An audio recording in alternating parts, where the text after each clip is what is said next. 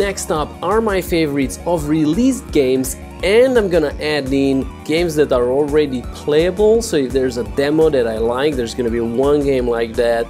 Don't be surprised that it's in this category, because I've played it and it blew my mind.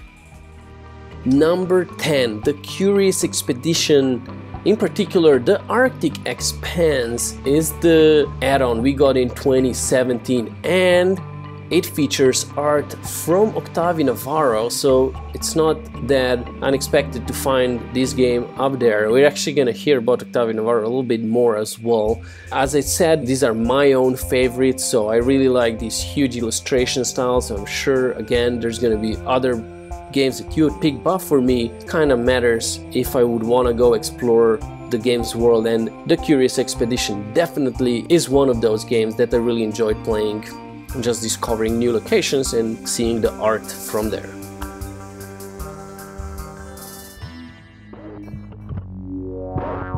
Number 9, Songbringer. Yes, I have had a lot of fun playing Songbringer this year as well. Such an atmospheric game, such a huge achievement for the developer Wizardfoo, because he's pretty much learned pixel art to make this game. He's done everything himself, code, music, he streamed the development, so big ups for releasing Songbringer. The game's atmosphere is just such a delight to return into, while also being a little bit scary, spooky and weird, and I just love it.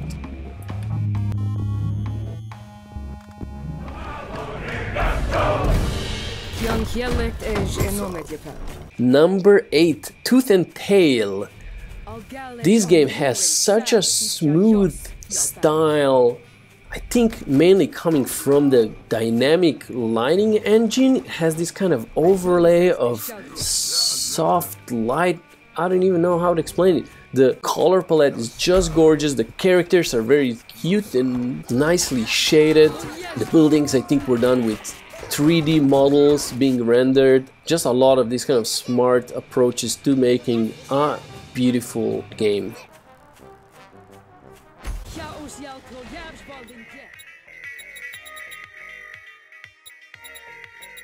Number 7, Galaxy of Pen and Paper. This is another one of those where I would just want to go explore the world, see what kind of planets there are, what kind of backgrounds they have. I had a lot of fun with it. Maybe a little bit too grindy for my own taste in the end. If I had more time, like I did back when I was playing Knights of Pen and Paper, I think I would enjoy it even more. But for the time that I spent in the game, I absolutely loved the environments.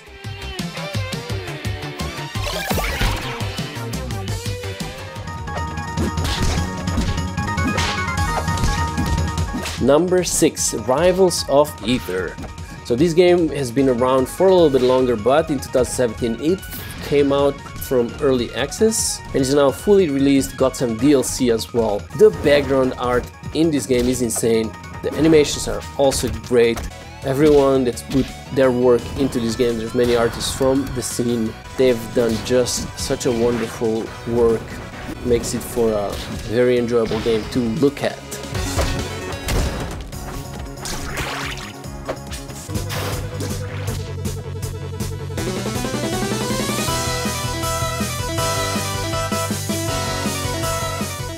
Number 5 is Flinthook.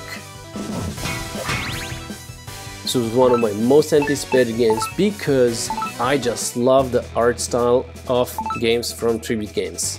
It's so smooth, it's not even anti-alias, but it still feels so smooth. I'm guessing from the color palette, it just feels like a warm hug for my eyes. I'm amazed at how much stuff they were able to put into these levels, which, to be honest, are almost a little bit of constrained with their themes, because everything just kind of happens in wooden airships, spaceships. And despite that, the art is just gorgeous all across the board, from the backgrounds to the items to the enemies and animations. Such a smooth looking game, Flinthook.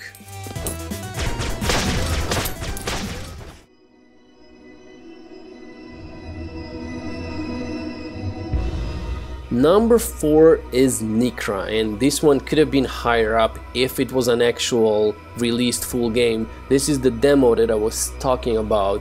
So much anticipation has gone into this game, so when I was actually able to play it, I was super excited, and it did not disappoint at all. It's a short demo, it's not that long, but what it shows is just amazing enough for the 4th place on this list.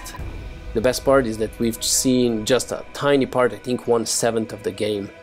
Great art already, and more great art in the future.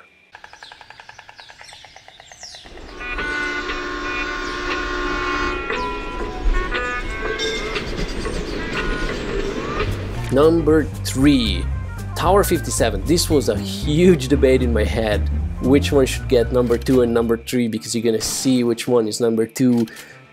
Number 3, Tower 57 by CNGMO. So the art is by CNGMO, the developer is Pixwerk with Benito Soup.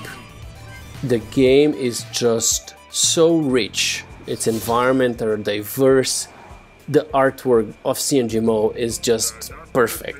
There's not much you could say about it. He's been one of the artists that really tries to educate everyone else as well on these kind of best practices in terms of clusters. He really understands almost the science behind pixel art. So yeah, there you have it. Number 3, Tower 57.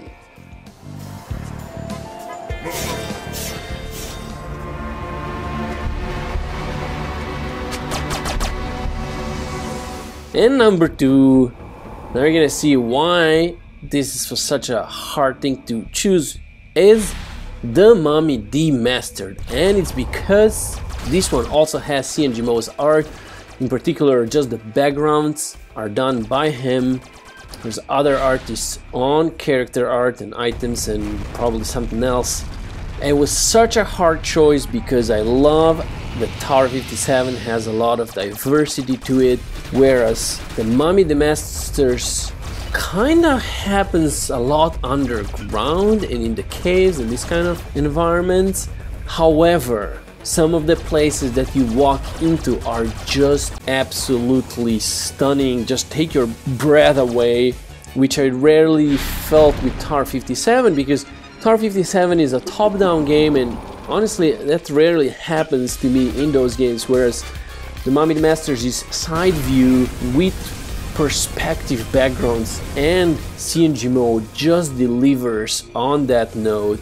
His art is so technically correct. Honestly, I could put some of his backgrounds as top illustrations, but I didn't want to because I knew that I was gonna feature them here, and it's in such a high spot. Number 2, the Mummy Demastered.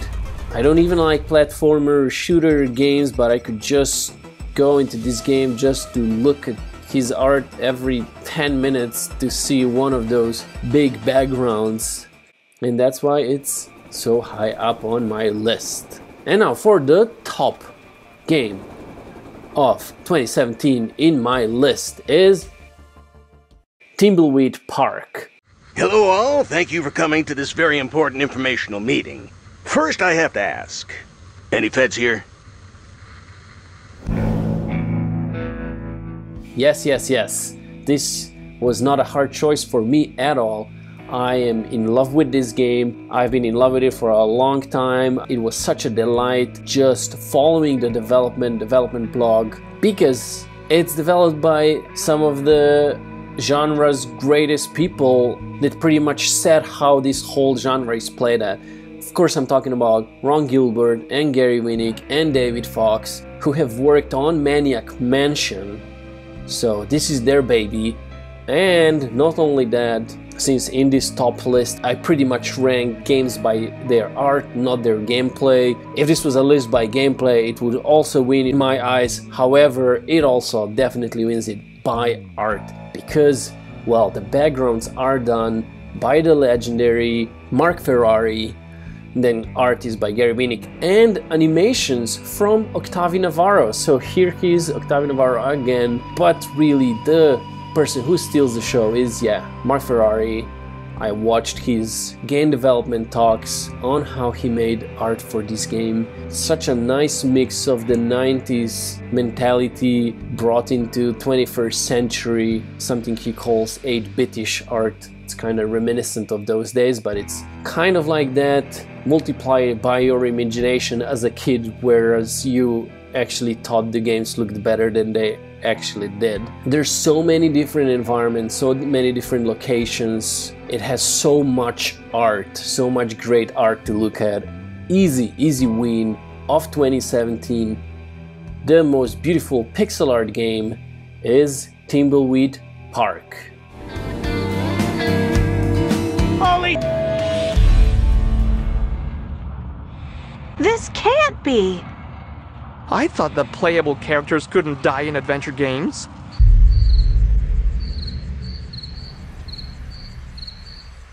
Now, similarly to before, it's super hard to pick a top 10, so here are 5 more honorable mentions. We'll quickly go through them. Dead Cells has really nice environments, very cool dynamic shading system, smooth animations that are rendered 3D into pixel art. Next one is Don't Sink, a recent addition, a game that actually failed on Kickstarter because it had programmer art, and then the developer joined forces with the artist 13 and he just created this wonderful aesthetic for it. Makes pirates look like a little nice friendly theme park.